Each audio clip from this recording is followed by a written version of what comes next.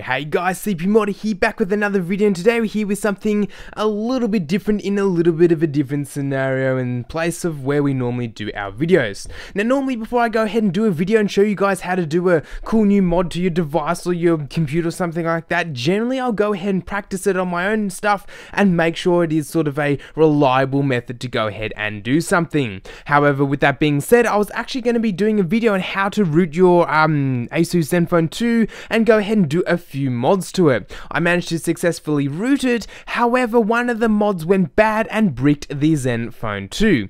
Now at this stage normally what you would go ahead and do is just jump in and basically reflash the stock OS and maybe do an update and reinstall everything, but most of the time you're not losing any data as long as you backed everything up, which is generally what I do. So at this stage generally what we go ahead and do is just use the back volume buttons to go sort of around the actual device. So what we normally do is just jump into recovery mode so that the computer can go ahead and see the phone, we can flash the stock firmware on there, and we're basically set to go. However, with that being said, the phone boots up like so and tells us in search of incredible, and other companies would argue that they've already found the incredible, but nonetheless we'll just let that go through, and we get this dead little Android guy, which is actually really worrying, which means we can't actually get into the recovery mode. It's just flat out broken. However, there is a workaround it, and it is really simple. Now I believe this works with just about any phone, as really you're just using the physical buttons as opposed to the software on the device. So make sure it's not plugged into anything and has a bit of battery left. So what we're going to go ahead and do is hold the top power button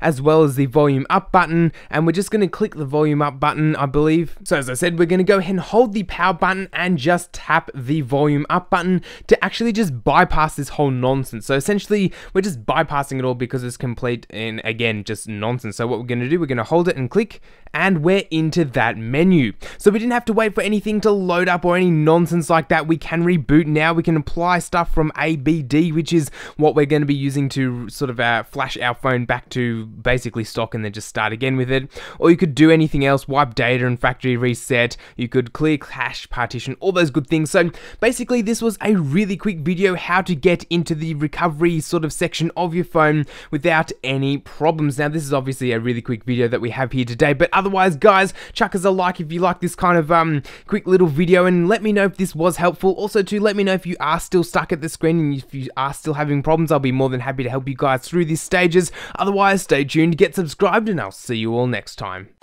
What?